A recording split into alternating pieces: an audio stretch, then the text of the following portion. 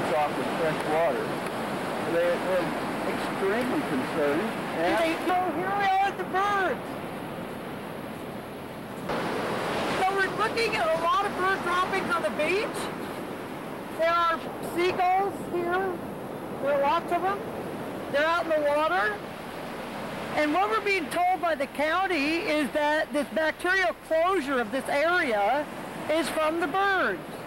And I could see why this might be a problem, but I cannot believe that consistent beach closure from bacteria is solely from birds. I think there are other things to look at, and I wish I felt that the county was looking at it really seriously. Alternatives. You know, when the county formed the Alternatives Committee and they went around and around and around, we had no idea they were talking about alternatives as being recycling, things like this, because to heal the ocean, alternatives meant an alternative place to take the trash other than Tajiguas. Expanding into the back canyon, where the back canyon is all going to drain into the front canyon that's unlined, did not constitute an option to us.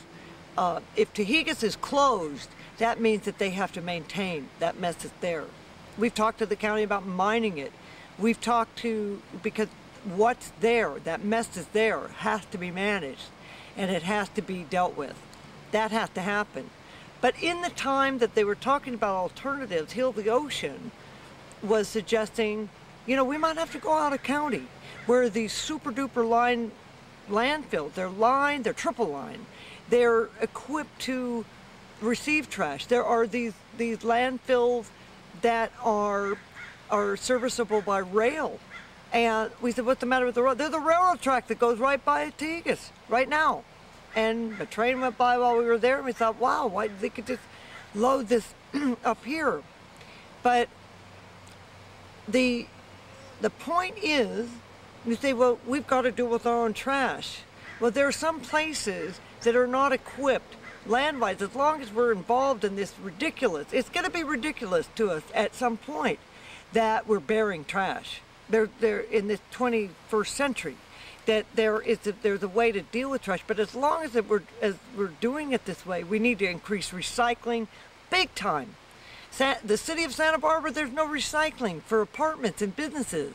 And we're getting into this. At Heal the Ocean, we have an office downtown. We have to drag all this stuff ourselves into our cars and take it to our own recycling bins at home or to the Community Environmental Council recycling.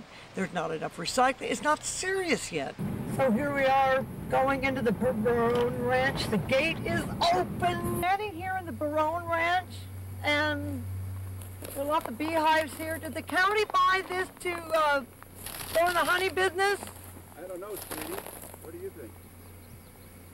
Bees. We've got bees here. There's some avocados over there. Why did the county buy the Barone Ranch? We'd like to know. You know, we put Tajiguas in where it is, in this coastal canyon, at a time we didn't know any better. And it's such a huge problem now because we didn't know any better then. But that's no excuse for not doing something about it.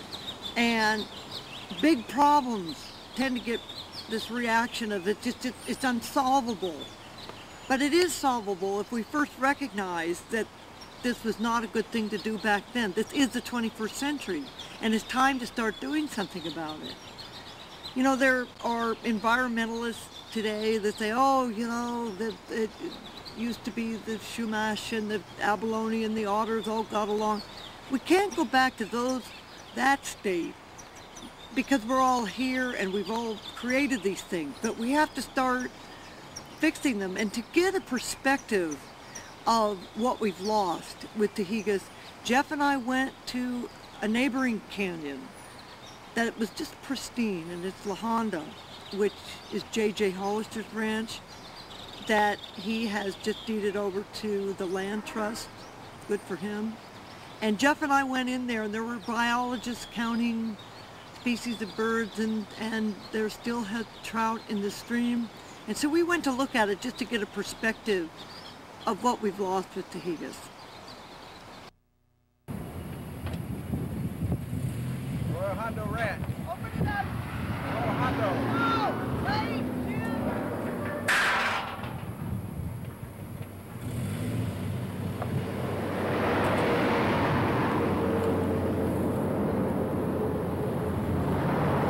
Wait for me!